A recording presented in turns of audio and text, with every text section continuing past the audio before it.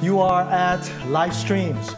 Lifestreams is a new program here at the church where we want to give you the Word of God in a very practical way.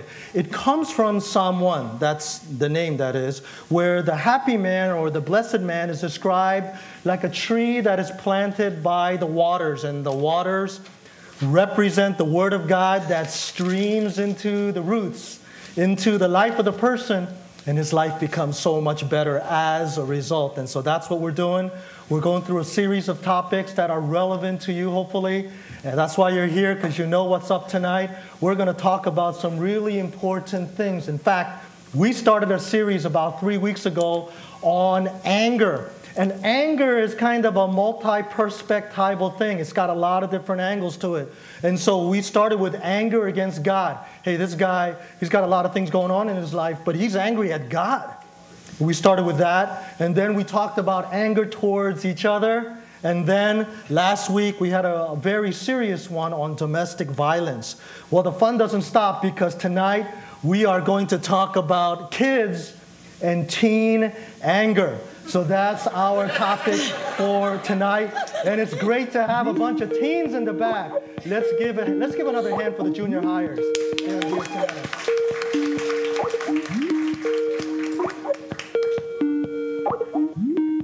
Is he calling already? He is 1 minute ahead of schedule. But this is our special guest tonight, Pastor Lou. Can you hear me? Good evening. Yes, I can. Okay. Give us 1 second. We are 1 minute behind schedule, okay? I'm going to introduce you in a sec, but before I do, I have a very special in-house guest. His name is Dave Kornman, and he is the director of the junior high program here at the church, okay? And so let's give a big hand to Dave Kornman.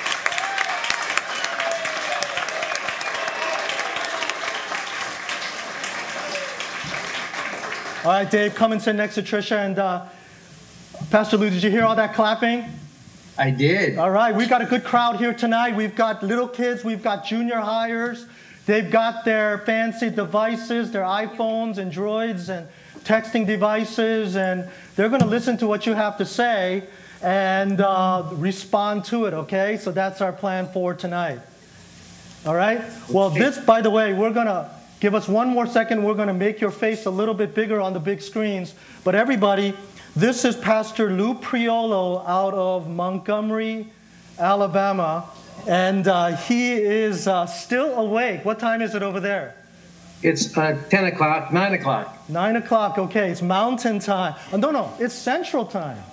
Right. Okay, all right. Well, I've invited Pastor Lou to join us because he has written 2 very popular books, one for kids' anger called The Heart of Anger, and then recently you put out another one, a companion to it, kind of like a workbook for teens called Getting a Grip. And so that's why we have the teens here tonight. Again, thank you so much for joining us. My pleasure. Great, thank you. So Pastor Lou, this is what we're going to do. I'm going to just ask you some questions based on the 2 books that you wrote.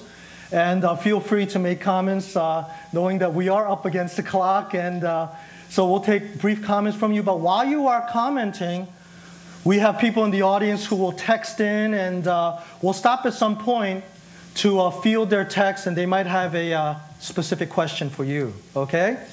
Okay. All right, well, let's get started. We're going to talk about child anger from his book, Heart of Anger, okay? And this is Pastor Lou Priolo. So, Pastor Lou, why don't we start off by kind of profiling the angry child? Can you do that for me? I know that can be a very long profile, but how would you describe, I mean, we're talking about maybe preschoolers, or elementary school kids. What are some adjectives or ways that you describe the angry child?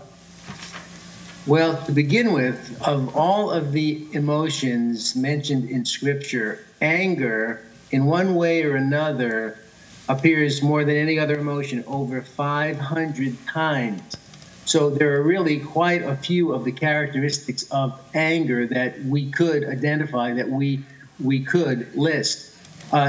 Typically, what I experience when parents want me to talk to their children are things such as outbursts of anger, temper tantrums, argumentation. The children sometimes become very disrespectful. There's fighting, bullying, bitterness, lots of different, although they don't use this terminology as they're describing to me what's going on in their household, really different acts of vengeance, verbal acts and actions, physical retaliation. So, I mean, really, the sky is the limit. The issue is not so much how the anger is manifested, but that it is that it's anger. Now, again, of those 500 times that anger is mentioned in the Bible, most of the time it's talking about the sinful kind of anger, the kind of anger that the heart of anger that the books really were written to address. But there are a few examples in the Bible where there is such a thing as righteous anger. I mean, God gave us anger. When we get angry, when there's a problem in our life, the adrenal glands pump adrenaline into our system, and we are ready to go. So anger is not necessarily sinful. God is angry at the wicked every day. Jesus at different places looked at the scribes and the Pharisees, the hypocrites, in anger. You look at Matthew 23 and you see that he's very angry there, but he does not sin. In fact, Paul says, be angry, Ephesians 4. Be angry and do not sin. Paul, when he went to Athens, was provoked when he saw the city totally given over to idols. And that word provoked is one of the many anger words in the scripture. Now, the book was written, I know I'm going well beyond your... That's okay, go ahead, you're on a roll. Keep on going. So the book was written to deal with a certain type of person. I never expected the Lord to bless the book the way he did. I thought I was like dealing with a little niche. In the Bible, when we continuously give ourselves over to a particular sin, little by little that sin encroaches upon us, and we're bound by the cords of that sin. The sin sort of takes over this area of our life, and this area of our life, and another area of our life. And at some point, when God looks at us, he categorizes us by the name of the sin that's overtaken us, right? So a person who continuously gives himself over to folly, God calls what does he call someone? Everybody? Oh, good. Okay, what about the person who habitually steals? What does God call him? Kleptomaniac? Thief. No, what does he call him? Thief. A thief, right?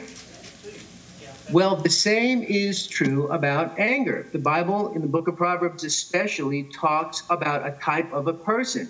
Make no friendship with an angry man. That's a type of person. And with a furious man, type of person, you shall not go lest you learn his ways and get a snare to your soul. So basically, I wrote the book, years ago to help parents whose children were characterologically angry, children who basically had the characteristics of an angry man, angry young woman. Okay, I probably spent enough time on that question. What's the next one? Well, I think what's also very important in your book is you talk about the child-centered home, and how I think that will really help the parents tonight to understand kind of the situation in the house, and maybe you can define what a child-centered home is and how that would lead to a very angry child. Well, to begin with, let's talk about the way it should be. Our home should not be any one person-centered except Christ-centered, right? It should be a God-centered home where the whole purpose of the home, everyone's existence, everyone lives, and their motives are to glorify God, please him in all things. God's will is the most important thing that we all strive for, and our desires and our pleasures sometimes have to be sacrificed if God's will determines it. Well, now that's in contrast to a child-centered home. And as I describe what a child-centered home looks like, mom and dad especially, I want you to think about your home through the eyes of your children. Okay? How do your children view the home? In a child-centered home, the child believes that the entire family, mom, dad, siblings, the pets, exist basically for one purpose, and that's to please him and to meet his need, to fulfill his desires. And so in a child-centered home, children are allowed to routinely interrupt mom and dad when they're talking, to dictate the family schedule. They're allowed to basically have an equal vote in all decision-making matters. Now, I'm not saying, mom and dad, you shouldn't get your kids' input, but, I mean, basically, the Christian family is not a democracy. Mom and dad are the head of the home, and the children are there, and they're an important part of the family, and their input should be sought. But we don't make decisions primarily on what the children want to do. We make decisions based on what the Bible says. In a child-centered home, the children are allowed to escape consequences for their behavior, to speak to their parents as if they were adults. To speak to their parents as if they were their peers, they were children. And so these are just some of the characteristics of a child-centered home. Now, typically when I'm working with parents of angry children, I'll go to the whiteboard and I will sort of draw a picture on the whiteboard of two different kinds of families: the God-centered family and the child-centered family. And I explain them in a little more detail than I'm able to do tonight. But when I'm done, I'll say to them, which of these two families best represents your home, the God-centered home or the child-centered home? And almost invariably, they tell me, well, we really have a child-centered home. Or they may say, well, look, we're trying to have a God-centered home, but right now we're trying to have a God-centered home. I don't know if I said that right. But right now we have more of a child-centered home, but we're in the process. So the bottom line is, a child-centered home basically teaches children to be takers rather than givers, to have their needs met rather than meeting the needs of other people, to be selfish rather than to be loving. And of course, love is the ultimate goal, right? First, the greatest commandment is to love the Lord our God with all of our heart, mind, soul, and strength. And the second greatest is to love our neighbors as ourselves. And by the way, young people, who's your closest neighbor? Mom and dad. Okay, so Pastor Lewis, some people might say initially that, hey, that's a good thing if everything revolves around me. You know, the home getting everything they want, all their demands and what have you. So specifically, because your book is focused on anger, how does a child-centered home produce an angry child? Definitely, I mean, I know where you're going, but can you clarify a little bit more? Because some people tonight might be thinking, well, this child's probably, just so happy that everything is centered around him and getting everything that he wants, and schedules are dictated towards him or her. So how does that produce an angry child? Well, I guess the bottom line is that life is not that way. Your mom and dad love you. They're going to try to give you as much as they can give you, meet all of your needs, and certainly fulfill all of your desires as best they can, hopefully without sinning. But in the real world, it's not that way. Most people are not going to be as giving to you as your parents are, and you're not always going to get what you want. So it sort of breeds this discontentment. It sort of breeds this expectation that mom and dad, and ultimately society, owes me a living. And let me sort of explain the connection between our desires, wanting all of these things, and anger. In the book of James, the Christians to whom James was writing were having serious conflicts with each other. And in chapter 4, he asks them a question, and then he answers it. He says, what is the source of these battles, these fightings, these wars that you are having with each other? I guess it's you guys out there instead of y'all. Is that how it works? What's the source of these conflicts that you guys are having with each other? And then he answers his own questions. He says, isn't the reason you're having these conflicts, the reason you're basically angry at each other, because of these desires that you have that are at war in your members? Okay, so the word desire there is an interesting word. It's a word that most of the time is translated as a bad desire, but not necessarily. Sometimes it's actually translated as a good desire. So we have this desire, and it's a good desire. Maybe it's a desire, mom and dad, for our children to obey us, or husbands for our wives to respect us, or ladies for your husbands to live with you as the Bible says in an understanding way and communicate with you as the Bible says that he should as the initiator.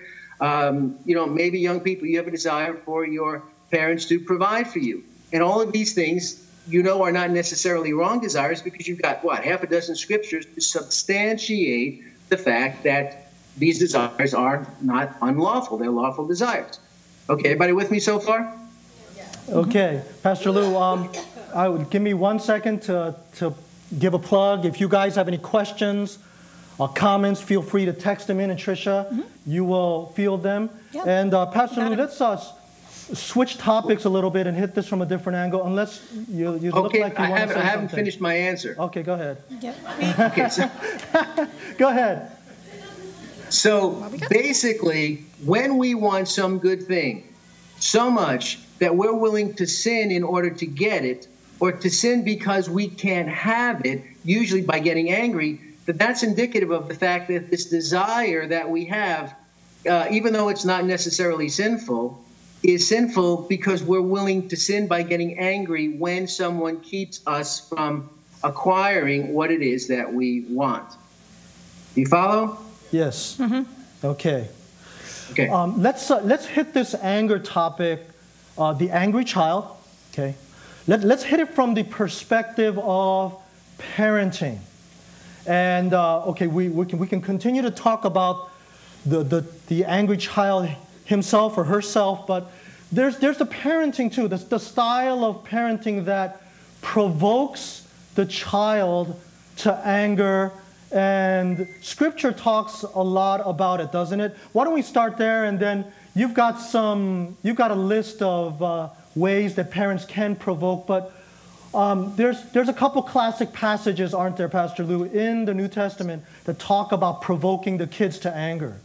Right, there's one in Colossians that says, I think we mentioned this a moment ago, fathers, do not provoke your children to anger unless they be discouraged. So sometimes angry kids, in addition to the other characteristics I mentioned before, are sort of apathetic. And then in Ephesians chapter 6, it says, fathers, do not provoke your children to anger, but rather bring them up in the discipline and instruction of the Lord. Now, two different words, but they essentially mean the same thing. And of course, there are lots of things that parents can do to provoke their children to anger. Now, I have a rather unusual policy, and I've had it for like 26 years, as long as I've been doing biblical counseling. And the policy basically states that unless there's a crisis or an emergency, I really don't like to spend time with the child, especially the younger children, until I've had 2 or 3 sessions with mom and dad. And the reason for that has to do with this passage. There are 168 hours in a week. If I spend 1 hour a week with Johnny trying to help him deal with his anger and disrespect issue, but I send him back into a home where mom and dad are pushing his buttons 167 hours a week, my time with Johnny is not going to be nearly as effective as it would otherwise be. So what I want to do is spend some time with mom and dad, help them understand for myself what it is that they may be doing to provoke their children to anger, help them identify those things and begin to remove those things so that when I do get a chance to talk with Johnny, I'm sending him home into an environment where mom and dad are making it easier for him to change rather than hard for him to change. Also, another reason I want to meet with parents, not only initially, but throughout the entire process, again, depending on the circumstance, is because it's not my job to shepherd Johnny. I want mom and dad there to teach them how to shepherd, how to pastor, how to counsel their children. And so even though I may be spending a lot of time talking to Johnny, I want mom and dad to see how I do this. So that's why we do it. Okay, now, in terms of, in the book, In the Heart of Anger, I identify like 25 of them, I think, the most common ways that mom and dad provoke their children to anger. The most common one, I think the one that we have to deal with most often, is when mom and dad don't have marital harmony. In fact, sometimes I have to put Johnny on the back burner and help mom and dad get their marriage straightened out and the bitterness resolved between the two of them before I can really start working with Johnny.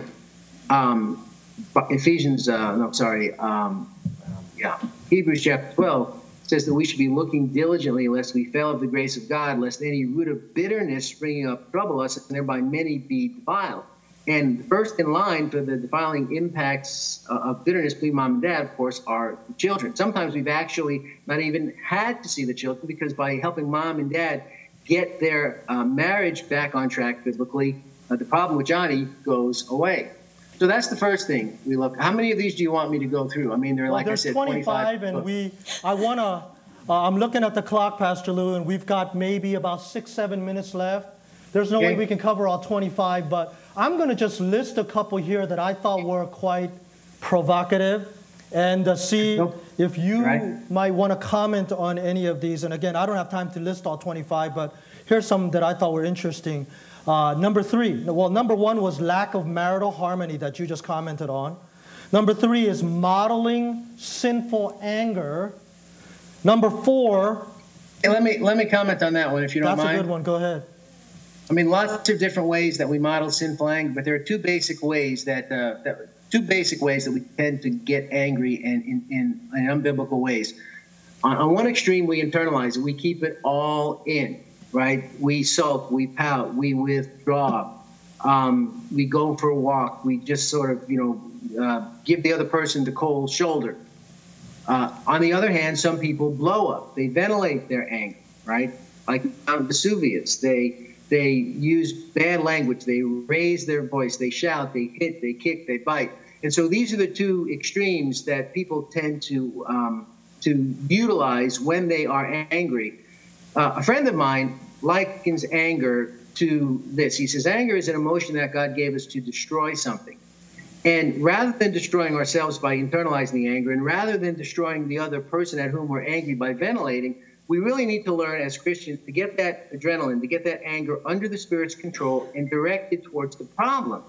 Now, 9 times out of 10, the problem has to do with another person. So what is almost always necessary in order to get the anger from our heart to the problem, to the other person, is communication. And when you clam up, you're not communicating. When you blow up, you're miscommunicating. Bottom line, the greatest way that we model sinful anger is with our words. And if we have a problem with anger, there's really little hope for us to get it under control until we learn how to communicate biblically. And the Bible has lots and lots to say about communication. All right, this is all good stuff, Pastor Lou. I'm gonna read to you some of my favorites in this list of 25 ways to provoke your kids to anger. And favorites, you mean the ones that you do most often, Pastor? Is that what you mean by favorites? Yeah, I'm confessing right now. So I'm going to, just because of time, I'm just going to list a few, and you pick one that you want to comment on, and then we need to talk a little bit more specifically about teen anger, okay? But let me just read you a few here. Number 4, disciplining while angry. Number 6, being inconsistent with discipline. 10, constantly finding fault. 13, comparing them to others. 16, failing to keep your promises. 17, chastening in front of others. 18, not allowing enough freedom. And 19, allowing too much freedom. Well, there's a lot more there, but can you just pick one and comment on any one of those? I'm sorry, go ahead. You pick one. I'll be happy to comment on any one. Which would you like me to address? Well, I think one thing, because we live with our kids, number 10 is the one that I think we're all guilty of, because we see their sins so, readily. It's right in front of us, and this temptation, we're constantly finding fault, and there's that temptation to always nitpick and find something wrong with them. And I can see all of us falling into that trap where we don't compliment or encourage enough, but we're just constantly, nailing them to the wall. This is a big problem in Christian circles for Christian parents, because we're so concerned about our children's character. We're so concerned about correcting them, about instructing them, about wanting them to be Christ-like. And there just seems like an endless, list of topics that we need to be correcting them on. But the thing we have to remember, first of all, is that we're all a work in progress. Secondly, that if God showed you and I, Pastor, all of our sins that we still have to correct between now and the time when the Lord comes, it will be overwhelming. So, realistically, we really can't expect our kids to focus on more than one or two at a time. Not that we ignore the other ones, but we can't focus on all of these things that we're working on. The passage that comes to mind is the passage in Revelation chapter 2, where the Lord rebukes the Ephesian church for losing their first love. He commends them for like 14 or 15 different things. And then he says, nevertheless, I have something against you. And so we see even the Lord Jesus, when he was reproving the church in Ephesus, commended them first before he reproved them. There's a brand new book. Actually, it's probably about 6 or 8 months old that we're using in our counseling center. Actually, my wife and I are going through it. The book is called Practicing Affirmation by a man named Sam Crabtree. It's a very, very good book. I thought I knew what the Bible had to say, for the most part, about affirmation. And I want to tell you, this guy really, really nails it. So I would recommend for parents or even husbands and wives, for anyone who has a critical, condemnatory, judgmental, accusatory attitude, to get a hold of this book. It'll be a real blessing to you. Okay, Pastor Lou, we're running out of time, but I want to give the junior hires and the people here a chance to text in a question or comment. We got some. So Trisha Davies is fielding the questions, and Pastor Lou, she is going to read one of the texts that came in while you were speaking, and if you will, comment on it. Go ahead, Trisha. Okay. Yeah, I'm just going to we got quite a few, so I'm just going to wrap up a couple of main thoughts. Going back to the Christ-centered God, or the child-centered, God-centered home, is there such thing as being too strict in trying to raise your child in that God-centered home where the parents are the kids answer to the parents all the time, but how can you, I'm trying to wrap up like 5 questions in this one. So how can you have a nice balance of, like you said, of discipline and a little bit of independence on the child's part in making decisions? Also, since I've got you here, is there, and a couple of parent questions, is there a thing as praising your kid too much? And also, there's another one here. Where'd it go? I'm going to forget the first two if we don't stop here. So the first question, yes, of course. I mean, the answer to both is yes, of course. You can praise too much to the exclusion of reproof. And you can certainly reprove so much and reprove even with a critical spirit that it becomes out of balance. I mean, I really think the best short answer I can give you, if you suspect at all that you're out of balance, sit your children down and ask them, hey, on a scale of 1 to 10, how would you rate me in terms of commending you and praising you and affirming you compared to how I spend so much time trying to help you grow and disciplining you? Listen to the children. See if maybe they can help you understand it from their point of view. Okay. I mean, I think you need to go, as it were, straight to the horse's mouth. Another question you want to ask them, I think, is this. On a scale of 1 to 10, how reasonable am I? I mean, what percentage of the time would you say that you have a fighting chance to get me to change my mind once I've made a decision? The Bible says the wisdom from above is reasonable. It's easily entreated. Now, another point I want to make about that, in the second book, in Getting a Grip, there's a chapter in there called How to Talk to Your Parents About Their Sin. Now, of course, I talk about how when you do that, you have to be first willing to get the beam out of your own eyes. But if you have parents that are believers and you do it respectfully, there is plenty of biblical precedence for you going to your parents politely, respectfully, having first gotten the beam out of your own eye, and talking to them about the things that you think they are doing that are sinful and are, in fact, provocative to you. Okay, Trisha, do you have another one? Yeah, I do. A couple more parenting questions. Is catching a child sassing back a good precursor to preventing an overly angry child? I didn't hear the first part of the question. Is what? Is catching a child sassing back or talking back a good precursor to preventing an overly angry child? Well, sure, because, I mean, like we said, communication and anger sort of go hand in hand. And so what we have done in our home, depending on how bad the sassiness is, I mean, if it's blatant, then we have to certainly discipline them for that. But I mean, I'm real big on giving the kids a chance for a redo. They say something disrespectful. All right, honey, can you please try that again without the sarcasm? Can you try that again in the form of a question rather than making an accusation? Can you try that again without rolling your eyes? I wasn't rolling my eyes. I'm looking right at you. You were rolling your eyes. Really, you were. Can we please try it again? You know, so trying to get and basically, if the children are willing to give you a redo and will listen to your correction, then to me, that's even better than having to discipline them. You know, the Bible says the rod and reproof give wisdom. I talk about this in my other parenting book, Teach Them Diligently. God never intended discipline to be used by itself. It's the rod plus reproof that give wisdom. It's discipline, you know, discipline with teeth in it, but it also is communication. When my counselees disobey God's word, I don't take them off my knee and spank them. I've got to rely on doctrine, on conviction, on correction, and on discipline, training, and righteousness, all of which I do from the Word of God. Okay. So that's what works in our home.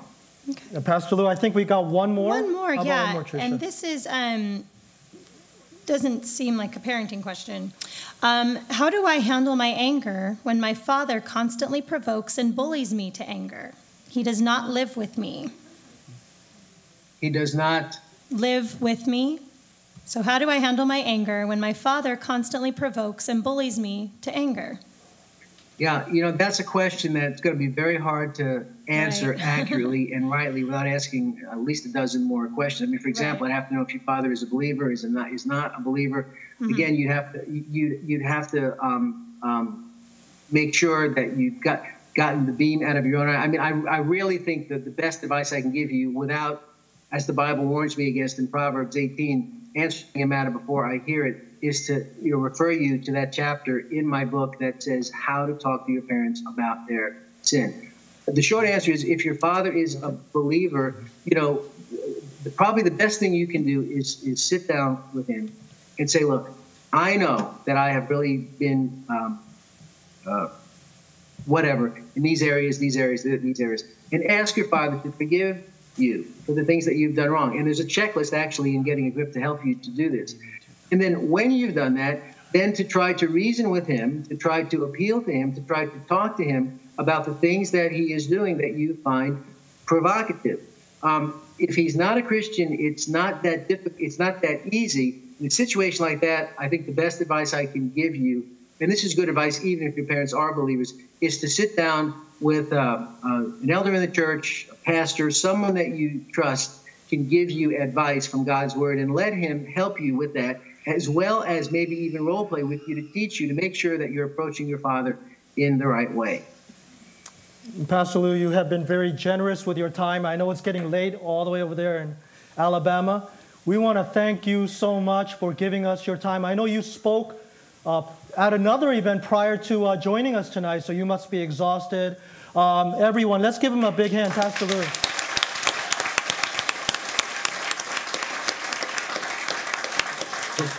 Thank you very much. It's been a pleasure to be here. Maybe we can do this again sometime. Thank you so much. And I hope we can Skype you again later. But God bless and have a good night. We'll talk to you later. Bye-bye. Bye-bye.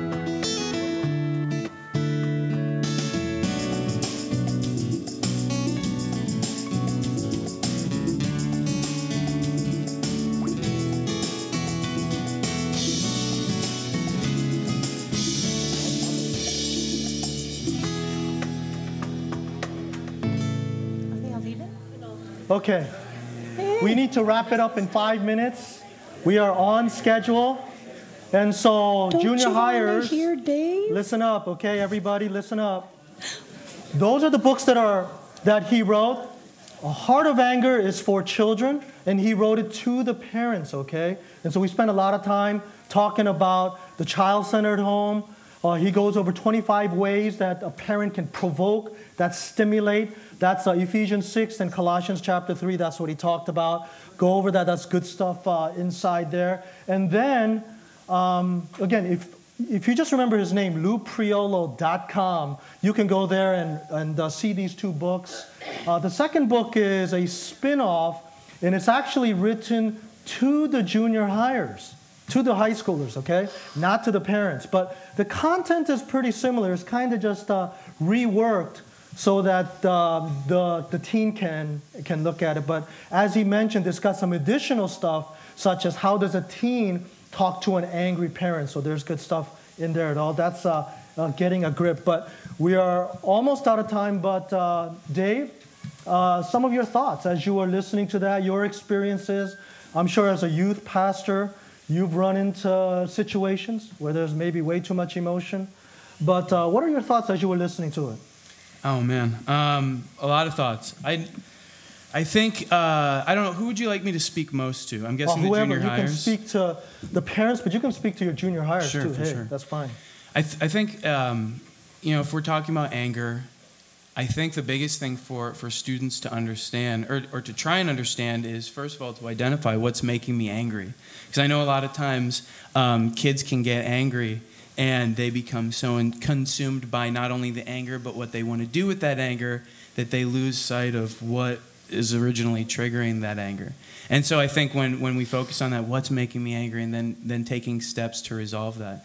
And then I think the second thing... Well, before you go there, that's good insight, Dave, because Luke Priolo also mentioned in James chapter 4, what causes the quarreling? Isn't it the desires of your heart? And you're just taking it to the next step of, hey, go ahead and examine that heart and find out what's going on inside there that is making you very angry. And in fact, in the book, that's why it's called The Heart of Anger, there's a huge emphasis on examining the heart. So you're on the right trail there. Cool. Okay, keep on. What's your second point? My second point is, when we're confronted with conflict, the really cool thing is that Jesus provided a lot of examples in the Bible of how to handle conflict.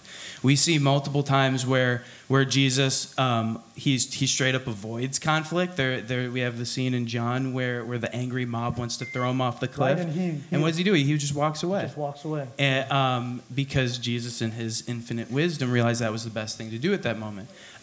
We see when we see the people bringing the adulterous woman to him and saying, we should stone this woman, right, Jesus? How does he handle the conflict? Through reason and through wisdom, and he talks to the people about it. And then we also see Jesus in the temple with the money changers with righteous anger. And so I think the thing for students, and probably all of us to realize, is when we're confronted with different kinds of conflict in our lives, we have an example to look to. And it just takes us using our wisdom, our discernment, and saying, how can I best handle this conflict right now? And so I would like to encourage you guys to do that. Yeah, and in some ways it's bad to stop on that note, because it's a great, I wish that being such an important point, I wish we could talk all night and get into like bullying and things that are really going on in the schools. And maybe in the future we'll have a special session on bullying, because it's really getting out of control right now. Yeah. And all the suicides that are happening because of that, they call it now bullycide. So it's a really big deal. And so this really is kind of like a can of worms, isn't it, Dave? All we've done is opened up a huge can of worms. But at the same time, I appreciated what he did is he really brought it back to how we can take this anger, and Pastor Luke kind of tried to do that. There's a righteous form of it where we can do the right things with the anger. It's not just suck it up and don't be angry, but let's do something with this anger, and that's an important part of this whole process as well. But hey, what can we do with the little time that we have? But before you guys go, and junior hires, listen up. Tricia, you want to promote that one more time? Yeah, 5-minute energy. Life can get busy, especially for a teen on the go. So pull this out and check it out. It's really quick. And I'm going to get some of those, and we're going to stock them in the youth hall so that kids can grab them. These are awesome, you guys. Pastor Tay worked really hard on this to try and really touch on those little things that you might go through every day. And he even has a little thing that he wrote in my back pocket. It's from him that it talks about his childhood as a teen, and one small devotional book that he had all beat up in his office. Right. And that really made a huge difference to him when he just needed that little bit of energy, that little bit of spiritual recharging to get him through his day, or just something to refer to. So, and I know when you guys are really busy, this is just a real quick on-the-go spiritual recharger. for you. So Yes. really take advantage of it. There'll be more. I think anybody can read it and benefit because I try to Yeah. get to the point, but Sure. I really did write it for the junior hires. And so junior hires, and even if you're in 5th or 6th grade, this is for you. So I hope you can pick it up tonight and be blessed by it. I mean, So- I was reading it and I was like, oh, okay, I'll just take this down because it works for me too. So Well, we are so pleased tonight that the junior hires and Dave Corman accepted our invite to join us. Hey, wasn't it great to have them join us tonight? Let's give them a big hand. I hope that this is the beginning of many opportunities where we can get together and talk about life-relevant topics. And so this is great. And if you have a junior hire or whatever, I don't know what you're going to do the rest of the night, Dave, but we have a prayer meeting that's going to start in about 30 seconds. If you have any prayer requests, put them inside the red mailbox. We'll pick them up and we'll pray for you tonight. But the night is young. If you don't have to go, please join us. Soma, go meet in the Pray for gym. you. Soma, go to the gym. Rest of us, go to the small chapel or stay here and clean up. Thank you so much for coming tonight. Bye-bye. thanks.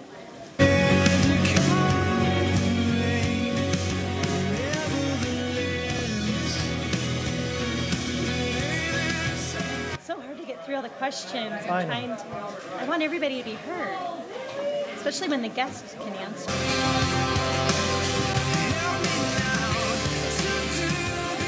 I've got